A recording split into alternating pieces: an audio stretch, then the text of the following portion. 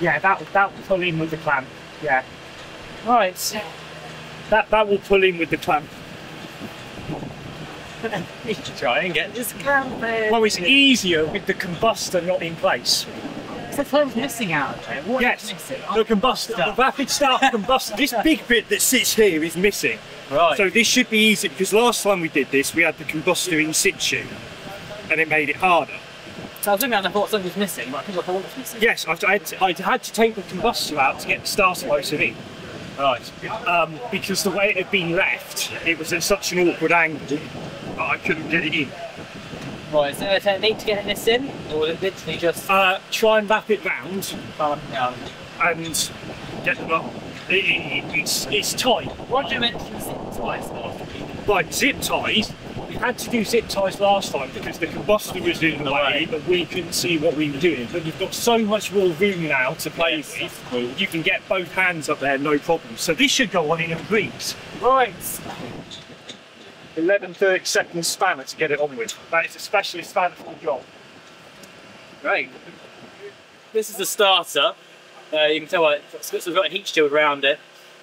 Basically how it works is it's almost, in a sense, like a turbo in your car. And it basically, the air comes past the blades and it rotates the fins, which then also turns the engine over. And it's got a few ducts, one to the igniter and then one to the engine, and this one is right at the top. Yeah, so this is the top one basically, and you can't see where it's got to go. So it's all, you also rely on your sensors. I mean, some would say it's more of an engine out job, but skill really. That's the what going on.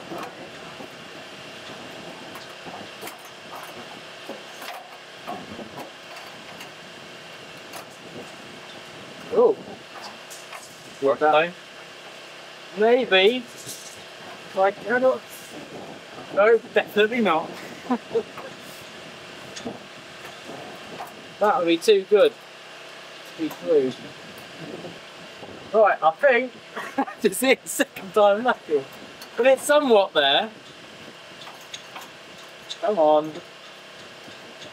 The issue is now is spinning it round because a lot of, if you like, clutter in the way. It makes it hard because you're working at a height as well as not being able to see at all what you're doing.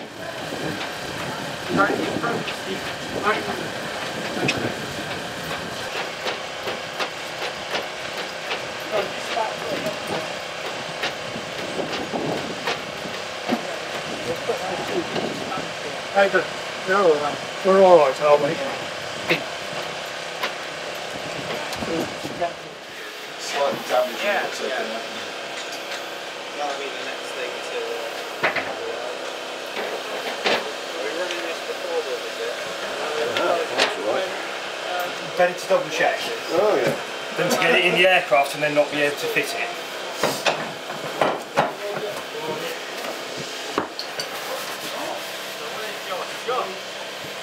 Well, this is the balloon, right? And the balloon is basically a jet engine. So this is the rapid start combustor. So when the rapid start button is pressed, fuel into here, air into there, sparks into there, combustion into the starter motor, pushes the starter motor around, which pushes the gearbox around, which then pushes the engine around. So this is where it all happens in this segment in here. Refitting the pressure switch. So what the pressure switch does is when the airflow comes through, the pressure switch will trip at a certain PSI. What is it?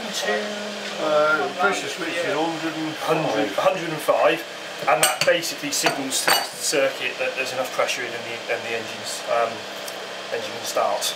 So we've tested all these pressure switches off, so we're just refitting them, and then this will go back on once these guys have finished the starter valve.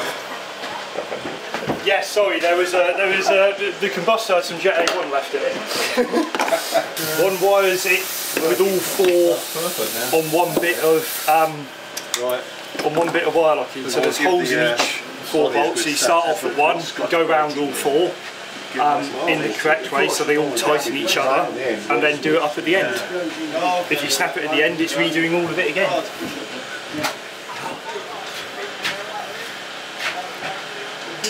Have you booked a bench in here today?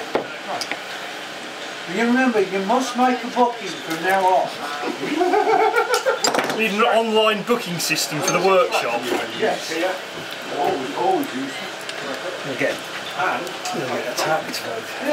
Can you get my combustor out again, Matt? Pardon? Is that the spare? No, this is the combustor from #1 engine. Again? Yes. You haven't put it back in here. I'm waiting for an online booking system for the workshop. Right. Get attacked. Wouldn't know you're going to get in the bucket. All the free space we booked by the drove in and trying it. I'll be the first person who's attacking it so you can't book it. You see that? That's what I was short of. What is it? Tim, can you come and hold this? All over there for... You've got a couple. What?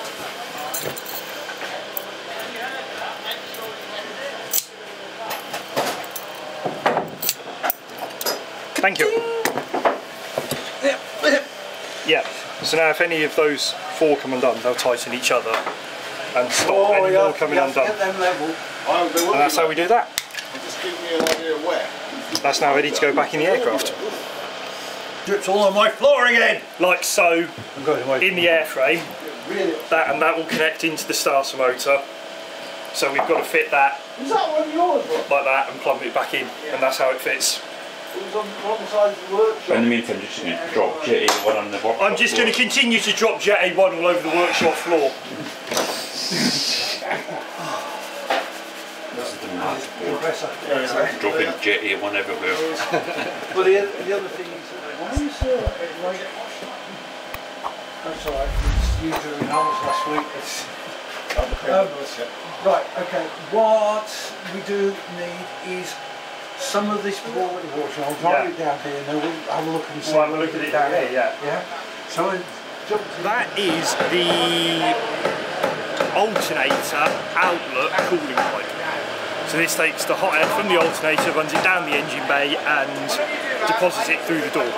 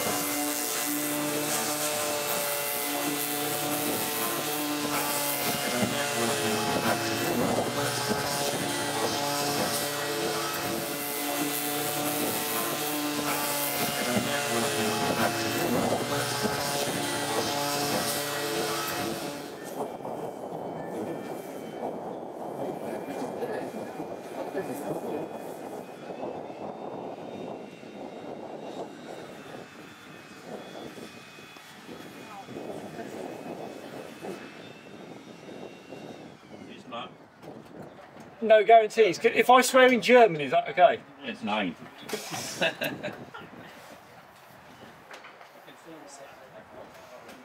Yes.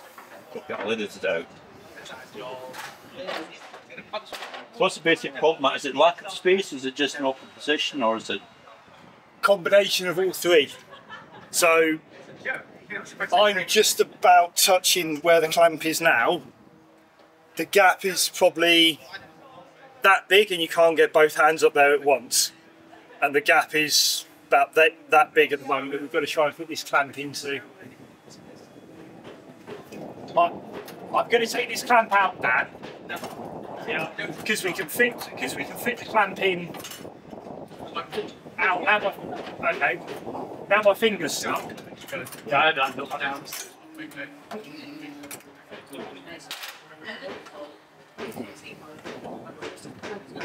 So you've got to push it backwards and forwards, front to back, and up at the same time. And there's a locating pin, and eventually it will just go in.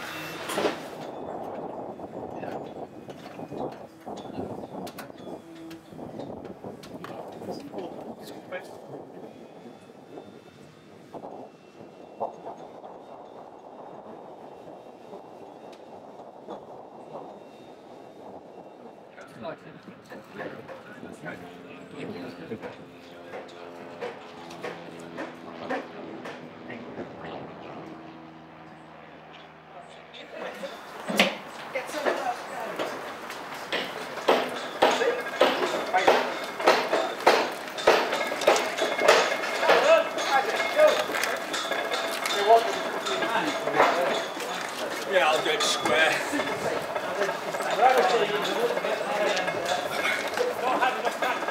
We just push this through, can't we, Phil?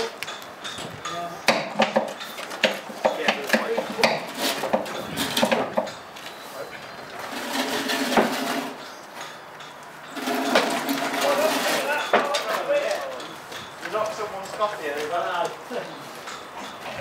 I lost me too now. Is it that one? Oh yeah. Sorry, Martin, I thought I moved it out the way. You need to go that way. Actually, don't.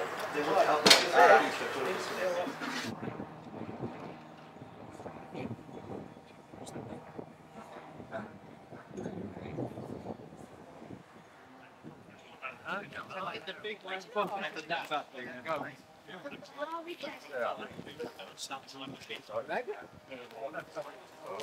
You're never going to know.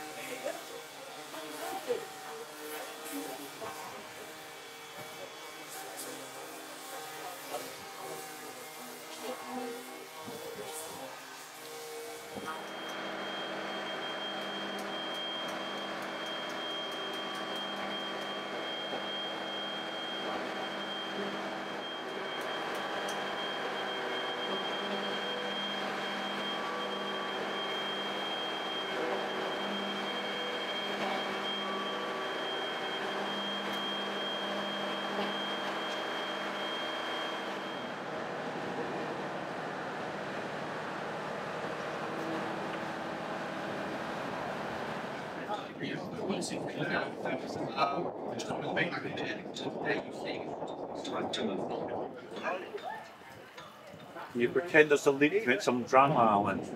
I should have a fag, shouldn't I? Have a faggot on you. Right then, Martin, whether that's sufficient?